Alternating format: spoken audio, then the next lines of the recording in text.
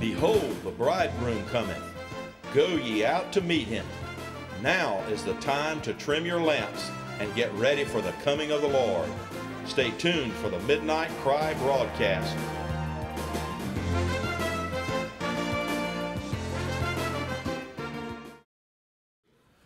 I had a scripture that just keeps coming back to me, and I'm just going to go ahead and turn to it. It's a familiar one in Philippians chapter 3. And it just seems like, you know, every time I try to put it down, there's thoughts that just kind of come without my trying to conjure them up. And nothing we haven't heard, but I feel like we're, many of us, in a place where we need the Lord to remind us and encourage us of things we know, and just help us to push forward in the journey, because it is a journey, isn't it? There's no magic formula by which we can suddenly get propelled to this perfection or whatever the goal is that the Lord has for us. But I believe the Lord wants to help us with the stumbling points in our journey and encourage us to go along. And He certainly does this through the testimony of Paul himself, who had come out of a religious system that taught him that the way to be rightly related to God was to, first of all, be a Jew and participate in all of their rituals and all of their the identification through circumcision, all these things and the laws that they had to keep. That was the way anybody came to God. And if a Gentile particularly were to come to God, they would first become a Jew and then, become a participant in all of that. And somehow over the centuries that had evolved into a religion that was very, very far from what God had in mind, and what His intention was. To their minds, they could be righteous in God's eyes by a lot of external things that they did. You know, there's a danger of that today. That we forget that what God is wanting is an authentic Christ-likeness that goes to the very bone or goes to the heart, however you want to put it. And so, by the time Jesus came on the scene, you had many times when He would look at people who were very zealous religious practitioners, and He'd look them in the eye and say, "You're exactly like a tomb. Men polish them up and make them look real pretty, but what's inside?" And, you have the imagery also of a cup that's meant to hold clear water or wine or whatever they were drinking. And said, "You're just exactly like one that they really polish on the outside and make it look like it's fit for a king.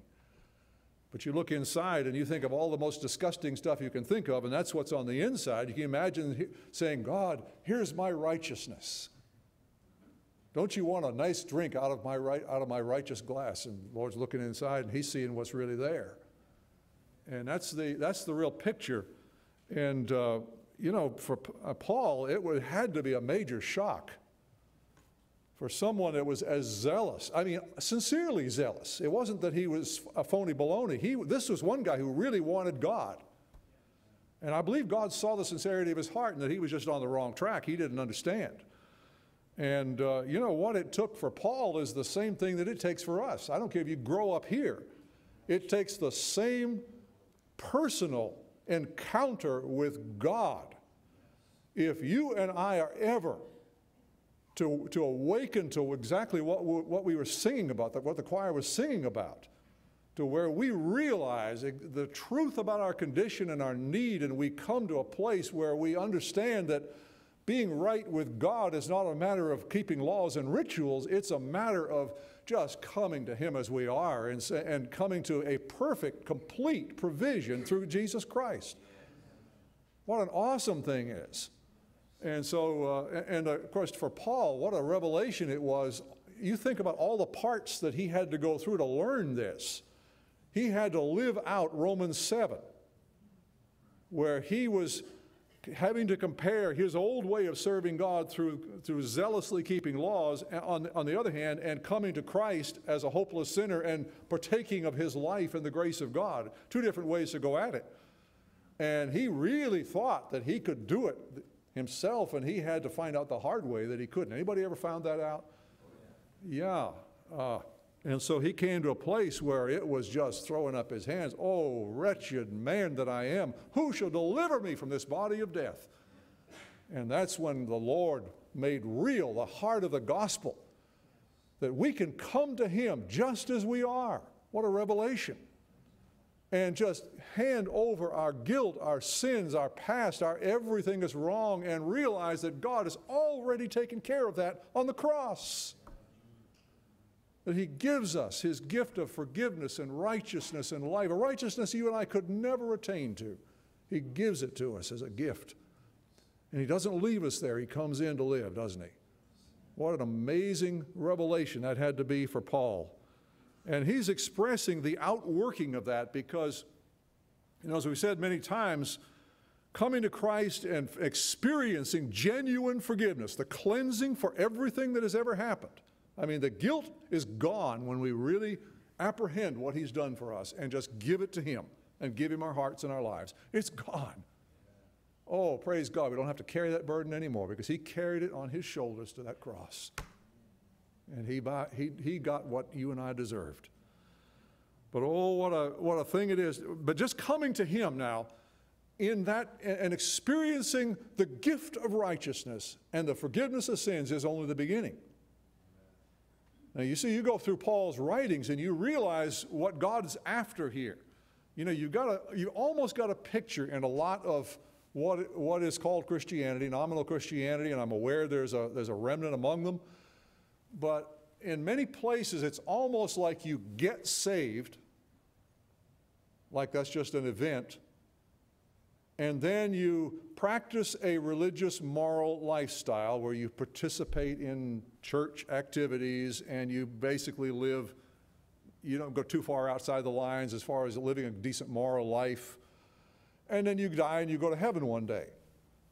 But I'll tell you what, there is a calling that God gives to everyone that He does call, that goes way beyond that.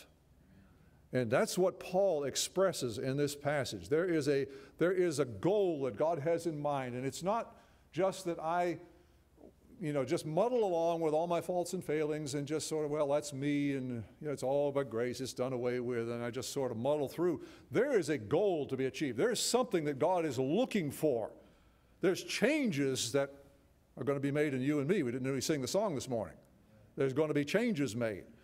And so Paul saw his whole life stretching out before him as like a race, going for a goal. There's a goal out there that God has set before me. But not only has He set it before me, He has given me the means by which I can attain that goal. And so my life every day is about that journey. I'm not satisfied where I'm jumping way ahead of myself, but anyway, this is the heart of what he's talking about in this passage. And so you can understand with Paul's experience in the religion of the Pharisees and now the amazing revelation of Christ, what he's talking about in verse 2 of that passage is watch out for those dogs, those men who do evil, those mutilators of the flesh. And what he's talking about were religious teachers who were going around and supposedly embracing and preaching the gospel, but what they were preaching among the Gentiles was you've got to be circumcised, you've got to become a practicing Jew. That's a step towards, in order to have Christ, you've got to become a Jew, basically, and embrace all this outward stuff. And, I never really paid attention to it, but Paul refers to them as people who do evil. This was not some little neutral thing. This was not some little religious difference of opinion. These were agents of Satan, maybe unwittingly in some cases. I don't know. God knows. But the thing is, they were agents of Satan to turn people aside from the simplicity of bringing everything to Jesus' feet, laying it at His feet, and embracing the perfect hope of righteousness. I have no hope looking at myself. Neither do you. Looking at yourself. Or looking at me either. But praise God. So Paul he's really concerned because this was a problem. As the gospel went out to the Gentile world, there were those who come right in behind it trying to say, hey, you got to become a Jew, basically. And Paul says that's nuts. These are people who do evil. For it is we who are the circumcision, we who worship by the Spirit of God, who glory in Christ Jesus, and who put no confidence in the flesh. What does that sum it up? Praise God. We're the ones. All of that was a picture. It was real. It was for the time, but God was pointing to a day when something real was going to come, and that was only a picture of it. We can leave that behind because it doesn't matter now whether you're a Jew or a Gentile. You're part of the people of God. If God has done that work of revelation in your heart and He has brought you to Christ and you have committed your life unto Him, He's come in and made you a new person, that's what makes you a part of the people of God, not any of this external stuff. That's it. So we worship by the Spirit of God. Do you see where the energy for that comes from? You pick up on that little phrase? We worship, but how do we do that? See, there was a kind of worship that Paul had engaged in before this where he was saying, yes, God, you're worthy to be served, and I'm going to give it all I got. But he wasn't doing it. He was doing it with his energy, his resources. That's not what God's looking for. He is looking for people who would just come to Him in such dependence that even when we come together to worship God or when we live our lives in a way that just glorifies Him, we do that by the energy He gives us. There's a sense of not only dependence but expectation because that's His promise. It's His gift to us. And He longs for us to experience the life that He's given to us. And so even in worship, we worship by the Spirit of God. What is such rich things, and if we could just if I could wrap my mind around it, it would make a difference, wouldn't it?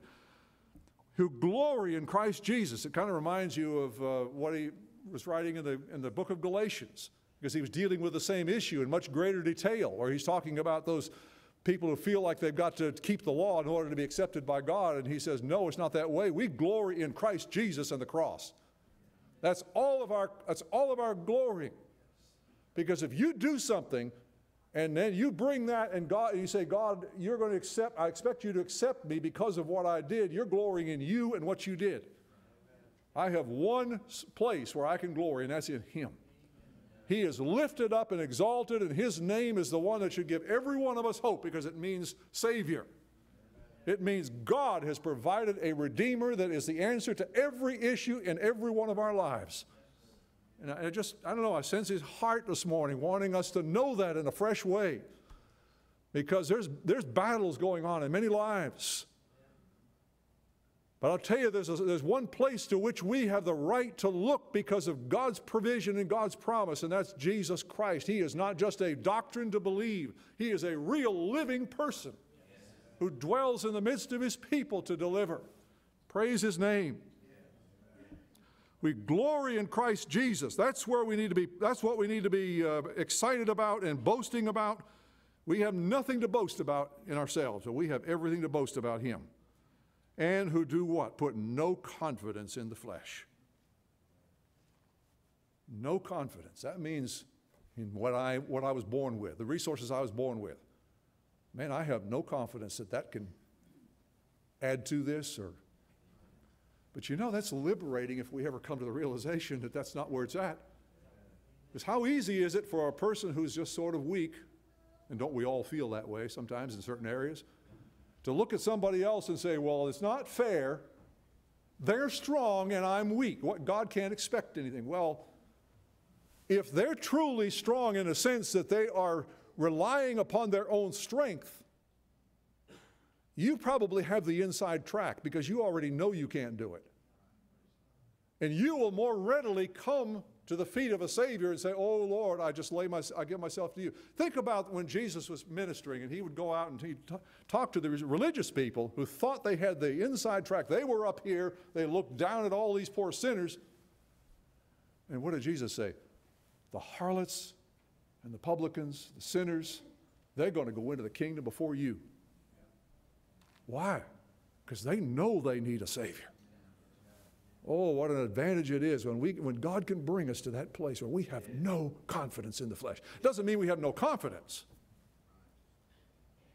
You know, one of the tripping points for many of us is we get to a certain point and our confidence sags. That we really can make this and we can go forward. But think about this. I had this thought. If our confidence is sagging, what's it in? Yeah. I mean, it's like, has Jesus slipped up today? Has He gone to sleep today? Has He had a cold and He's not doing so good? No, He is the same yesterday, today, and forever. If our confidence is in Him and the salvation that God has freely provided for us through Him, we have no reason for any lack of confidence because it's not in us. Praise God. I believe there's many of us who come to that place sometimes where we're discouraged but what are we looking at when we are? We haven't got our eyes upon where they need to be.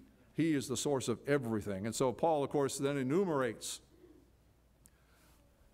his own natural qualifications because God made him the poster child of somebody who, if you could be righteous by what you did, this is the guy. So Paul is basically saying, here's my qualifications, and as far as I'm concerned, I consider this all a bunch of junk, a bunch of garbage. I'm going to throw it in the trash can because it is worthless.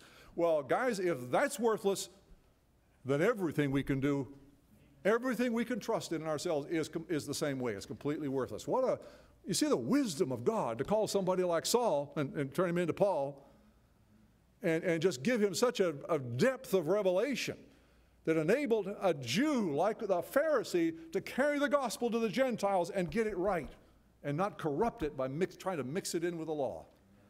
Wow. Isn't God awesome? Praise the Lord. So I'll just go through what he says. If anyone else thinks he has reason to put confidence in the flesh, I have more. Circumcised on the 8th day, of the people of Israel, the tribe of Benjamin, a Hebrew of the Hebrews. In regard to the law, a Pharisee. As for zeal, persecuting the church. As for legalistic righteousness, faultless. I mean, if you were to measure it by the measuring stick that the Pharisees used, he got 100. The only problem was they got it right on the outside, and inside their hearts were full of wickedness, and God doesn't care about appearance. I mean, He cares about appearance. You understand what I'm saying. That's not what He's after. He is after something that's authentic, that goes to the heart.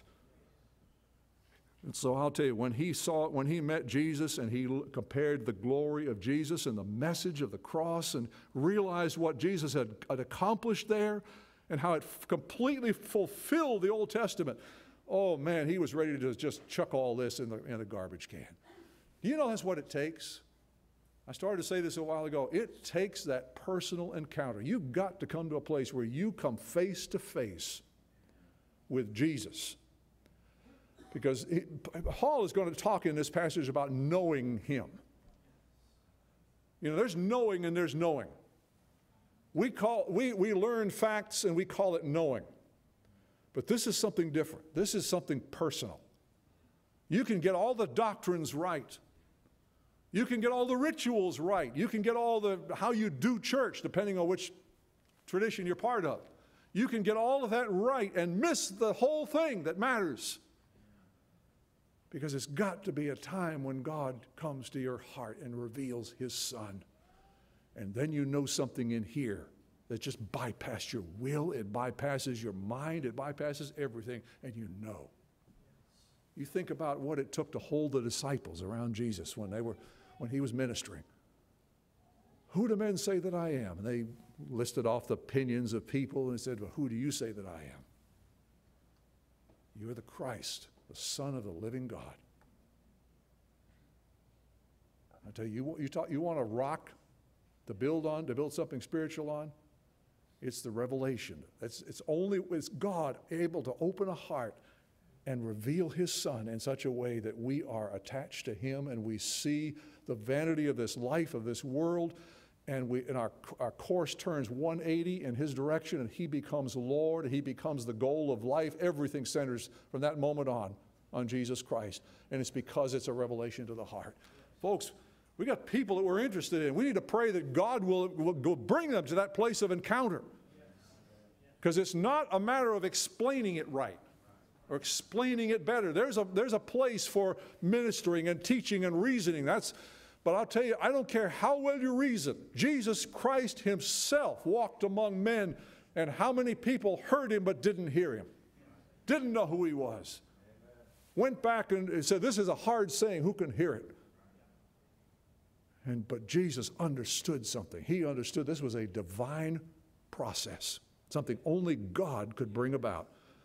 And he understood that those that the Father had revealed him to, they knew. And it wasn't a matter of, I don't like what he says, I don't like, it was none of the human considerations. It wasn't how he makes me feel. Boy, we live in a nation today, in a world, a society, it's all about feelings. My God. That's another subject. We'll leave that alone. You could go off on that. But praise God, whether we feel or not, there's a knowing.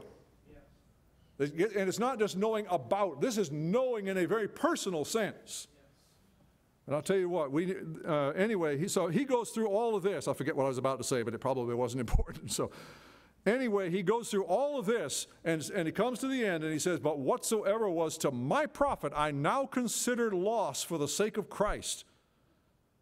And I'll tell you what, it is a choice. We are either relying upon us in some fashion, or we are relying on Christ. There is no way to mix that. Period. And oh, do we want to cling to that sense of, but I'm somebody, I'm worth something. You are, but not the way you think you are. I'll tell you, our value is measured by what Jesus Christ paid on the cross. And that's an infinite value. That's not a value that measures our worth in the sense that we think of it, in a prideful sense. It's what we're worth to him. Praise God. That's it was expressed this morning. How amazing is that? How amazing is that? What is more, I consider everything a loss compared to the surpassing greatness of knowing Christ Jesus my Lord. Now, there's something very personal about that. For whose sake I have lost all things, I consider them rubbish, that I may gain Christ and be found in him, not having a righteousness of my own that comes from the law, but that which is through faith in Christ, the righteousness that comes from God and is by faith. Praise God. There's such a simplicity to it that men stumble. They stumble through ignorance, through pride. But I pray for whoever's here, whoever may hear this, I pray that God will open your eyes, the eyes of your understanding, because that's what it has to take. There is no substitute for God making himself real in a personal way. This is not just a study about somebody who's way off somewhere. He's got to come and become known to you in your heart of hearts, to where you'll never be the same.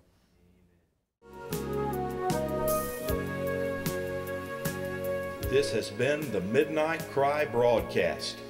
If you would like a DVD or a CD of today's message in its entirety, please request it by program number. DVDs are $10 and CDs are $5. And for those who request it, we will send you our quarterly publication, The Midnight Cry Messenger, free and postage paid. Send your request to Midnight Cry Ministries, Post Office Box 685, Southern Pines, North Carolina, 28388. We invite you to join us again next week at this same time, and may God richly bless you until then.